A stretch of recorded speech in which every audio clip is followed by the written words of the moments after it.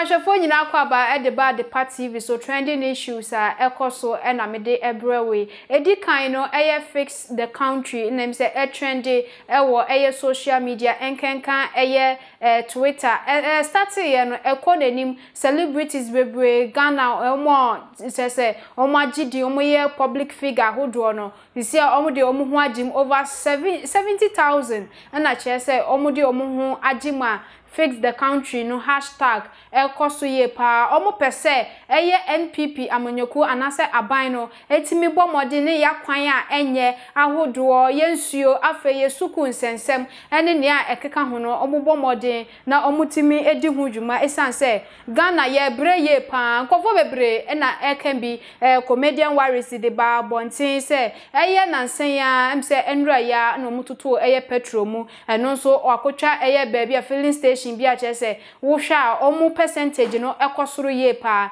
eno ode ato social media afe Avram Bemoshe omu nyina ekebi nkofo bebre na DKB ono so ekebi no say omo kase fix yourself no ade a obeyi mu anu ye pa nti yen hwa DKB asema okaye. So, we are simply saying fix the country, regardless of the president or the political party. But some puppets and dimwits are saying that we should fix ourselves and the economy and the country will be fixed. So let me go and fix myself, I'll be back. Wow! It worked! Wow! Yeah. Now, housing deficit in Ghana, 0. Child mortality, 0. Okay. Borrowing, 0. Petrol price per gallon, 50 pesos. Wow, I didn't know how to fix myself. Never knew that all the taxes people paid came to the citizens. Banku.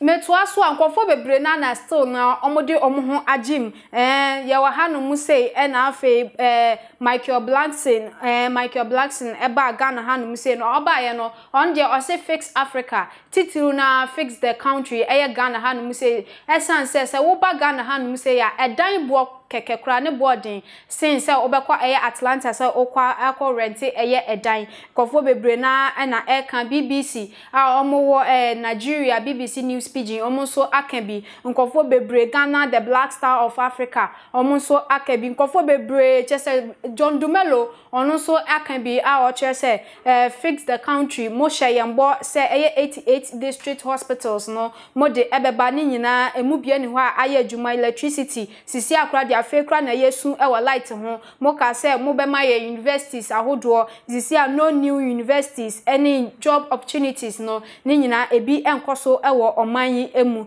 we na Ghana fo bi eka say nanado obeka we nyina ti wo momoden na wo nya hu adwuma efi odo de ababontin say chese wo say yakwan ahodo market insuo chese be bre na Ghana fo eka na ebi mo so eka say se ebi yebetimi abomoden na chese ya fix country we dia je se yeni nipa na yeti oman ni mu no yensu yetimi bomoden se yebe boa aban no se ono so betimi di impuntuo de aba oman mu Afia Schwar akasa de afa ho yenhwe video we embracisia. So I just woke up to find out that some celebrities have started a campaign of fixing the country. But the good news is, His Excellency Nana Akufo-Addo is only one person out of 30-something million people. So he cannot fix the country alone. We need to fix our attitude. Ura office BR, government agency office BR. Somebody wants bribe. Somebody wants to put something down. Police are taking bribe. And no, President says someone got it. President Akachu be said only home. Huh? When they give you job, you come today, you don't go. Is that the president's problem? Is the president the reason why the entertainment industry has collapsed? Fix your attitude. Fix your mindset. And stop blaming an innocent man. He came to help. He's not Jesus. Fix your attitude first.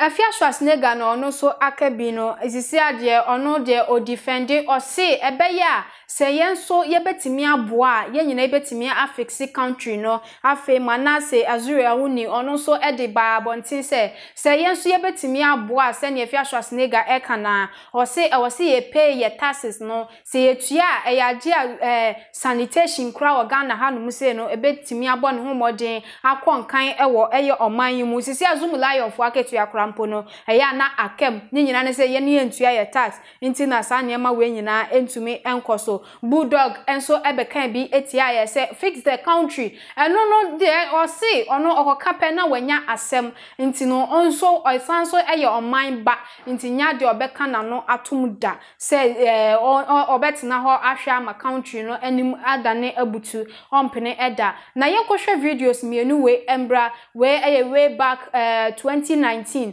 ansa na yebewura 2020 ni mu campaign na hodo a ekoso omampani ene na bedi akire afi na bedi akire ye Dr. Muhammadu Bawumia okopie mo wa wobroshi kra no okachiro mo se obema omo eye 32 toilet and bath ewo eye agbogroshi ho no 2019 besi ene omuso omu hwehwe yenkotie na num asem a okan na afi president na nado dankwa Akufo-Addo so eka se eye oman Ghana enye ohiaman eye tisika so pa nti eni kwan se ye ehiafo sa yenhwe video we embrasisia. The lives of the people of Agbogboshi matter as much as the lives of the people of East Legon or cantonments. Enti yeba hano yebesi toilets amamu yebesi toilets in all yebesi 8-unit toilets, 4 8-unit toilets, 32 toilets in all among the people of Agbogboshi.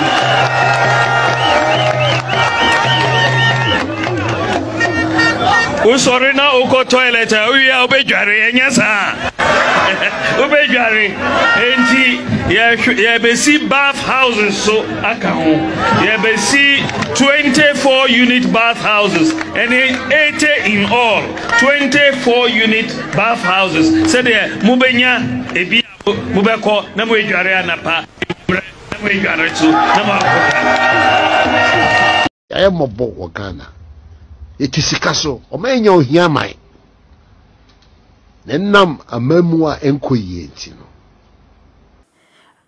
Metuaso edia wasa ensemna emu na trese bloggers ahodo bi edi ababontin say nurses are suffering, afi teachers are suffering, drivers are suffering, students are suffering, afi foot soldiers are suffering, bankers are suffering, journalists are suffering. In fact, Ghanaians are suffering. Adepa news aha ena medemu esim social video ni wia na wa subscribe wa like wa comment na wa share edi amaye. Ya fra me mesa ma de panemu no obi enkra abedi hanu se ntoma eye Ghana fo nyina o se na ono no ope eye sugar mommy a ono owo ni bibia dada eye ni sika chese bibia ehia no o depend on ono ankasa ono bi na ope na chese one no atena abrantie bi na de beto eye Adepa TV anim se yemfanto eye Ghana fo nyina yemfa social media so yemfanto mu nyina manim obi a obetimi aboa no omboa afi obetimi afra Adepa TV contact na egu ase no no aka kire se bia waye ready the abrantia no ebema no fefefe mano ato.